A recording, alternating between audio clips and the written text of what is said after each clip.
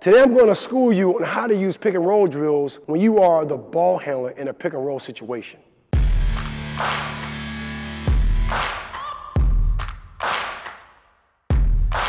Okay, let's go right into how to keep your three alive when we're talking about being the ball handler as the role in a pick and roll situation. Now, what I mean by my three, real quickly, is you always want to keep your dribble alive no matter what. You want to also keep your shot alive no matter what. You also want to be ready to do what? Keep your pass alive. And the whole point to this is don't pick the ball up. You have to have options. So first, keep your three alive. Second, it's your job as a ball handler to get to the level of the screen. All right, now, all things being equal, Jake, go ahead and set it. Jake, you said it. My job as the ball handler is I gotta take my defender down to the level of the screen. A ball screen, pick and roll, whatever you wanna call it, will not work if I do not get to the level of the screen. If my screen is there and I only take Jake halfway down, it's hard to use it because Jake's gonna stay on top of the screen, right? And I'm gonna just become a ball handler.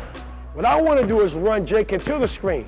I wanna engage him, get him to the level, then come off the screen, stop right here. Jake now has to make a decision. I don't want to make one. Jake, short, what are you going to do? Go over the top or chase? He goes under it. I can stop it and do whatever. He follows it. I can stop it, snake it, whatever. Okay, so that's the first thing I want to teach you. It's your role, your responsibility as a ball handler to not only keep your three alive, we just talked about, but also getting your defender to the level of the screen. Now, let me give you the other tips coming up right away. We're trying to reach 4,000 subscribers by the end of the month, and we need your help. We roll out 5 high-quality videos every week to help you become a premium basketball player. So help us reach our goal and click that subscribe button.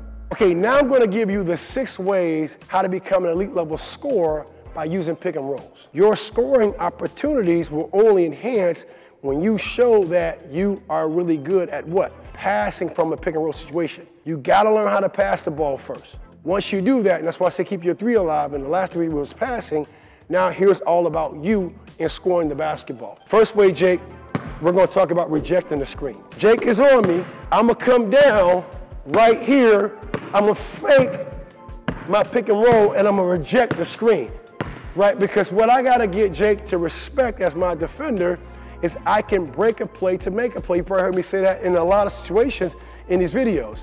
So as I come down, Jake might, when we use the screen, I'm gonna break it, right? And how I broke it, it's just a simple change of speed. One more time, I come down, change speed, fake the snake, attack the basket, right? Done. The second way I wanna talk about now using my screen is beating my coverage. Beating my coverage is beating the person that's playing me. Now, Jake, because I want to kind of go Q&A, because I was able to reject the screen and beat you, what you gonna do now? You might get lower than the screen. I now place Jake where I need him, and now I run him into the screen. Here we make those choices.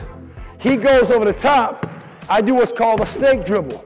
He chases me, I probably back up into him, create space, top rate, and go into a score opportunity. Let's go into that, Jake.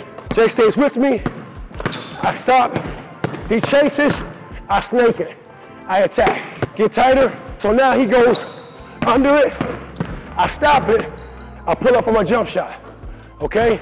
So he went over the top. I snaked it. He went under it. I was ready to shoot. Going back to keeping my three alive. The third way I want to teach you on how to beat your defender on a ball screen situation is simply this. Now you have to be ready to beat and go around the help. So Jake, roll change. Now this is the person you are guarding, the screener. You can be attached as the hedger, attached because we've been successful. You want to show help and get back to the roll. You can also look to stop it. You can ISO it, right? Okay, so now situation, Jake is now my teammate's defender. I come down, what I want to do is I want to drag Jake. I want to come around and drag help slightly. Cause stop. What can my teammate do right now? Can roll to the basket. So if this was a live person, this chair is rolling to the basket. And now, because I got Jake out here, it might be a drop off to that particular chair right there. So all Jake can do is show help. Show and then get back. Make sense? I come off this, When Jake shows, I stop. I make him go back. I keep a side profile attack on purpose. Then I can get downhill for a scoring opportunity. So here we go. Now I'm a freeze help. Come down, I show, stop, freeze. I can go right off his backside for a scoring opportunity. Because I was really good at freezing help, now he may be a little ticked off. The fourth way I can score this ball is now he's going to have to turn his help. And when he turns it, I can split it. You froze the last time and got back. I froze my attack too. Side profile, make sense? Now you're going to have to jump it. You have to hedge it. So you're there, jump out. Jump out, I can split it. I can split it, make sense? Come down, come out, show how I split it. Right, a quick drop off pass. One more time. Come down, use screen, split the ball. Split it, get to the basket. Number 5, I have to be ready to shoot over my screener. Because now think about this progression-wise. Is my defender gonna go under?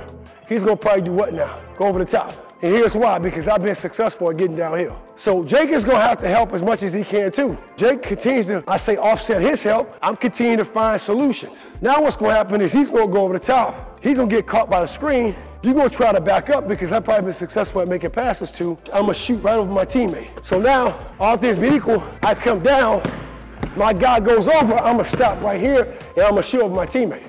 Here I go, come down. My teammate's right there. I stop, I lift up, I knock down my shot. Now, this is the 6th way you score off a pick and roll situation. Now, this is where, Jake, you all have done everything you could, but you can't stop me. Now you're gonna have to probably do what? Switch. I have to now be able to drag the help defender, put him or her in a situation they may not be comfortable with.